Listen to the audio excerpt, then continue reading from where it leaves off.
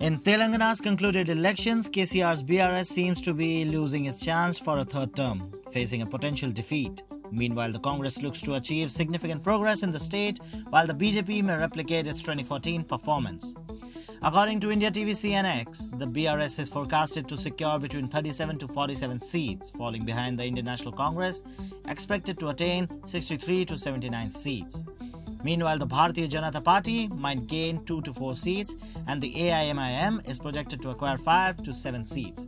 Chanakya Strategies' estimate indicate a potential seat range of 22 to 31 for BRS, while Congress might secure 67 to 78 seats. The BJP is predicted to garner 6 to 9 seats, and the AIMIM may attain 6 to 7 seats. Overall, considering the collective projections, the consensus suggests a range of outcomes.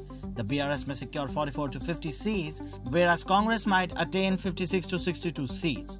BJP is forecasted to gain 5 to 7 seats, and the AIMIM is expected to acquire 6 to 7 seats. Additionally, other smaller parties may secure 3 to 4 seats. These projections vary widely among political agencies, indicating the potential shift in variations in the actual election results. However, the exit poll deliver a considerable blow to BRS and the Chief Minister K. Chandrashekhar Rao's prospects. KCR's party might not secure a hat-trick win. Congress appears to be gaining ground, and BJP seems to be poised to repeat its previous success. Subscribe to One India channel and never miss an update.